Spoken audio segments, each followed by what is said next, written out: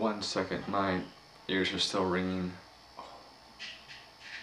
The Flying Swords of Dragon Gate. This is the latest Jet Li movie. I saw this with my best friend who loves Jet Li. He loves martial arts films, he does jiu-jitsu, and so me being a lover of martial arts films and Jet Li thought, let's go and see it. It was playing in IMAX 3D and I figured, hey, a martial arts film in 3D, that could be badass. And what we got instead was a really stupid movie. This movie at times is entertaining, but the overall movie is just not good. And while Jet Li is in the film for longer than he was in Expendables 2, he is not the star of this film, which is kind of contradictory to the fact that his name is right above the title of the film on the poster, so you would think he's the star, when in fact he's really not. The acting overall and the script are crap. And as for the story, I mean, if you go on IMDb and read the synopsis, it makes sense, but during the film, you have no idea what is going on. You think one thing's happening when in fact another thing is happening, and by the end you just don't care. You just want to see people duking it out, you know? The action scenes are entertaining. There's a lot of CGI, a lot of like speeding up, slowing down, dramatic slow motion, and just really cheesy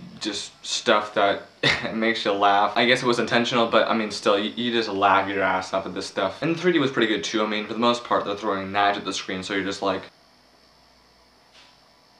blinking a lot, trying to focus on what's happening on screen. And the fight scenes are filmed well, it's edited well, you can comprehend what's going on. But one of the main issues with this film, and it is a huge issue, is the noise level. I mean, I've heard like Transformers in IMAX is loud, which it kind of was, and Dark Knight Rises in IMAX was loud, and kind of sort of yeah. But this movie, no joke, this movie was the loudest movie I've ever heard. The noise level was just jacked up to like 20. And I don't know if that was a theater or just like the default when they edited the movie, like they just jacked the noise level up for every single sound effect. Like the knives in this movie just are so freaking loud. And the music, oh my god, I mean, okay, here's the thing. If you saw The Dark Knight Rises in IMAX, the music was loud, yes, okay. Take that noise level, jack it up about 2 times that, maybe 3 times that. That's how loud the music in this movie is. It is so freaking loud, you're gonna go deaf. And I feel like just in general, for this film, there was more of an emphasis on the costume design and the choreography than anything else. They just kind of put the story out there just because they had to have a story. There were some really beautiful shots in this film, some really good tracking shots, especially the opening shot. The opening shot was drop